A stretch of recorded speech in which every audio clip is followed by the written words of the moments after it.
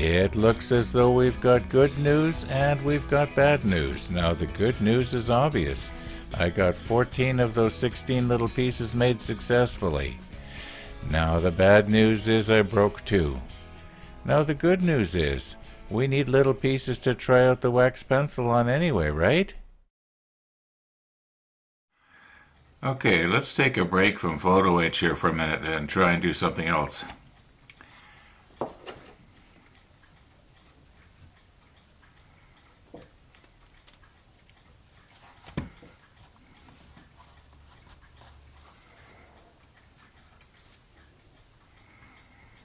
Okay, now this piece is this piece.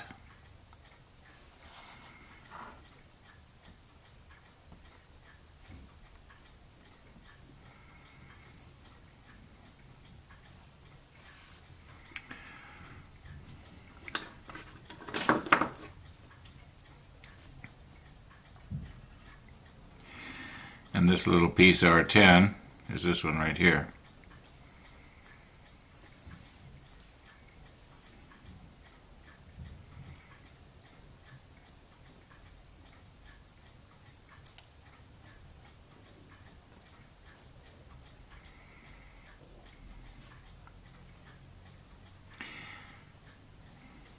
Maybe these aren't the right ones to use here. Maybe these ones would work better, I don't know. No. It's got to go like that.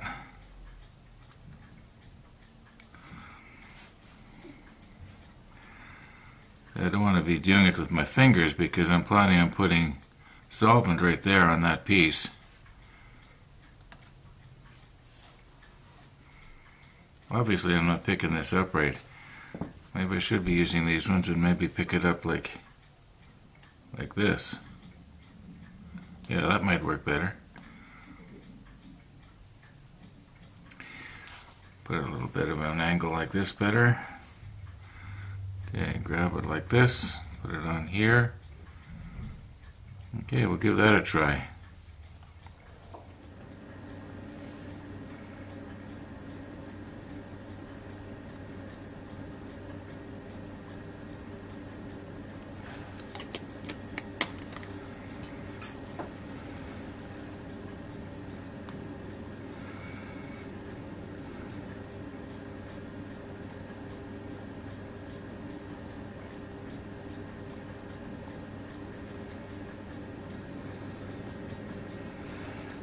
I think that's it.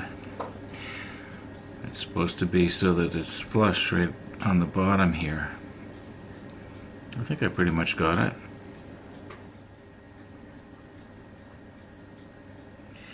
You'll notice there's a little notch on the top of this little square box here. But it has to go into the little notch that's in the bottom of this.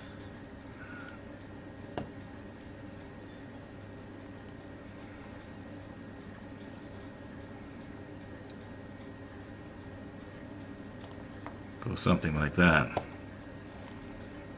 Okay, try it. You know what? Maybe dropping the round piece down onto the base makes more sense here.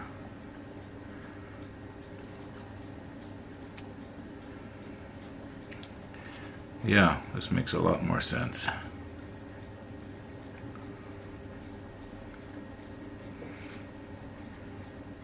Just sort of doing a dry run here. Okay, so it would go something like this. Yeah, that'll work a lot better.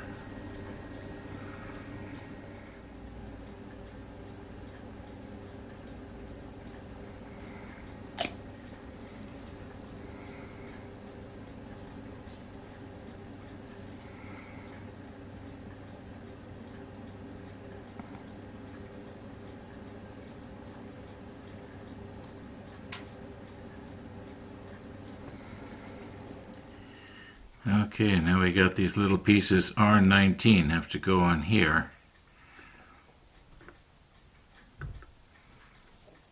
And I think once again I'm going to use this thing here. Now you see a little hole in the bottom of this piece. Well, it's supposed to fit in there, something like that. I'm hoping that what's going to happen is that the solvent is going to dissolve the plastic so that these pieces will fit a little better together. I probably could have done a better job of clearing up the flashing, but I didn't, and it's a little bit too late now, I guess. Sort of wiggle it into place there. We'll sort of smoosh the plastic around.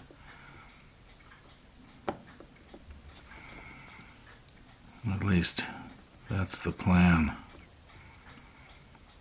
Seems to be doing okay.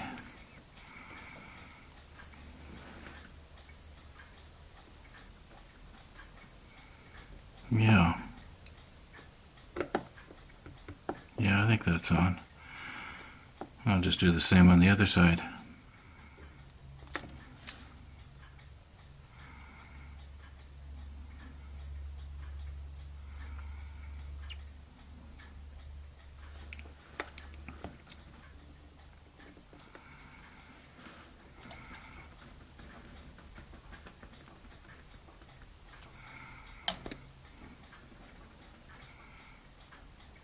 Don't want to put too much solvent on because if it runs down, it's going to glue the rubber on the pliers to the plastic, and we don't want that. Okay, now let's take this thing off of there before it's too late. There we go. I think we got it. Looks good to me.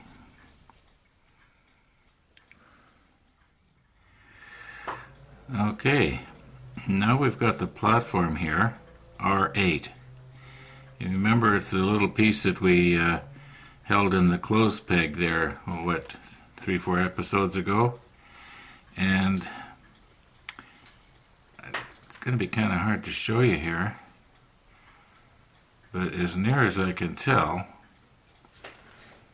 it's supposed to go on right here. This is not going well. I think it's supposed to go in something like this.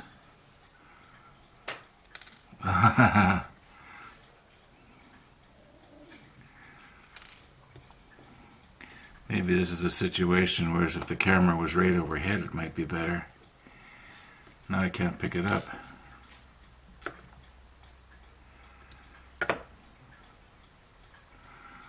Okay, I'll hold it like this.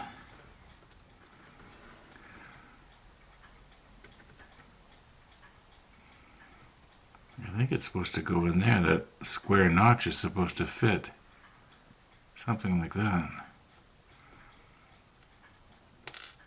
Now once again, I realize that the solvent will dissolve the plastic and it will make it fit better. I just want to make sure that I'm getting it in the right place. You know, that it's supposed to go like this. And not have this little round circular thing sitting on top. I don't think that'd be right. Yeah, I think it's supposed to go like this.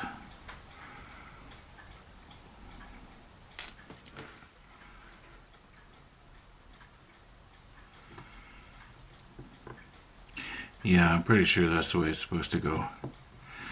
Okay, I think what I'll do is I'll just put a little bit of solvent on the bottom there. I don't want to be putting it on the top because these little holes that you see here, I don't want to accidentally be filling them up. So we'll just get a tiny little bit of solvent.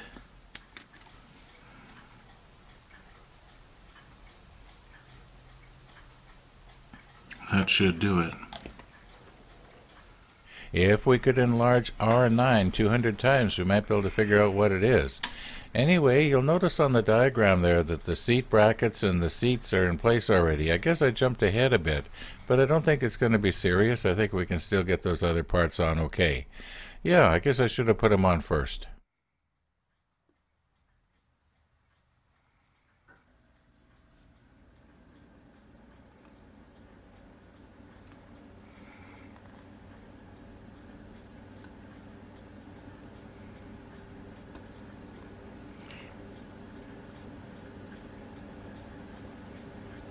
Okay, I think it's in the holes.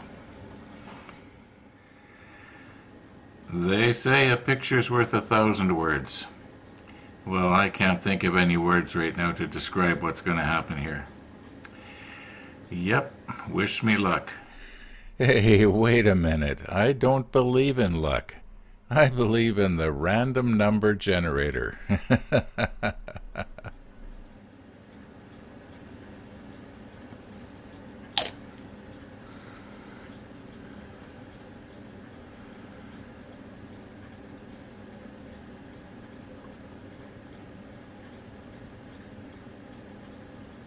Now don't poke at it.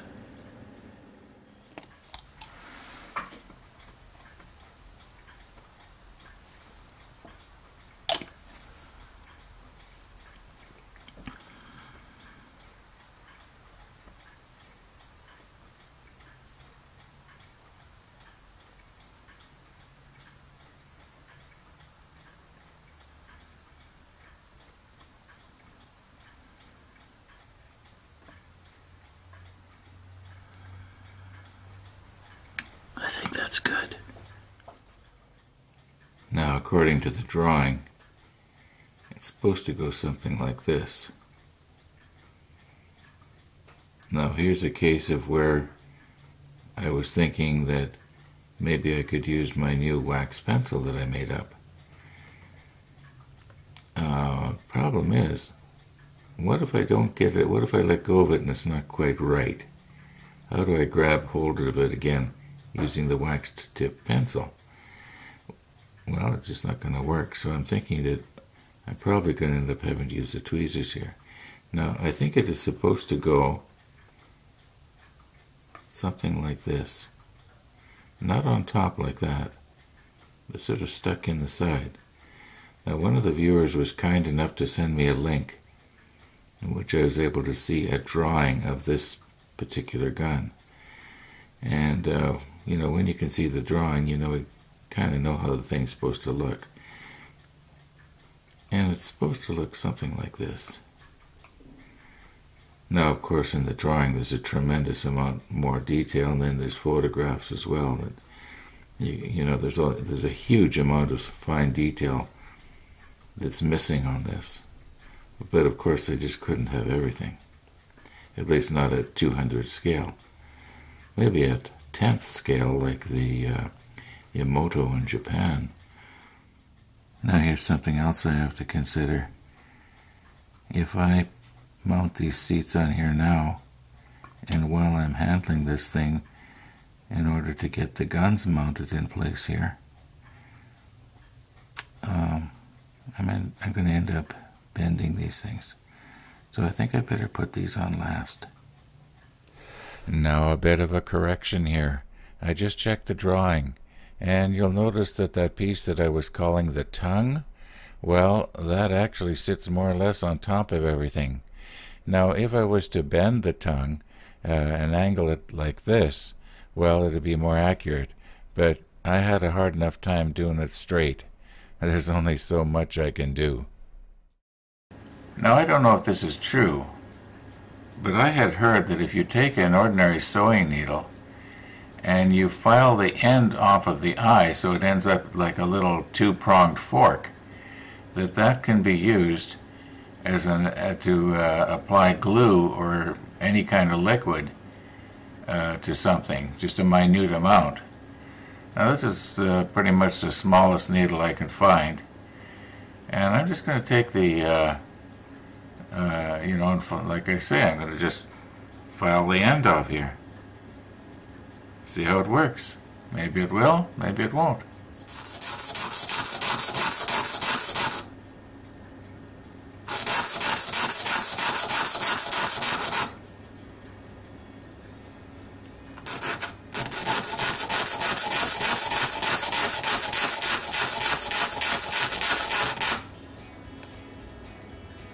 That's pretty hard steel, isn't it?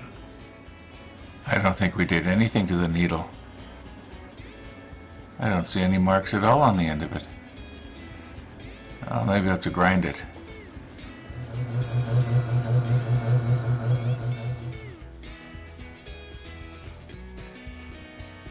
is this going to allow me to put a little tiny minute amount of glue on the top?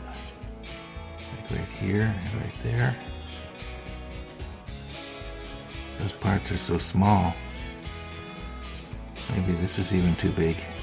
I was hoping to do a little bit more here today, but you know, once again, I'm sort of running out of time, and if I want to have this up and posted on YouTube in time tonight, well, I gotta quit right now. So, thanks for watching, and we'll see you tomorrow.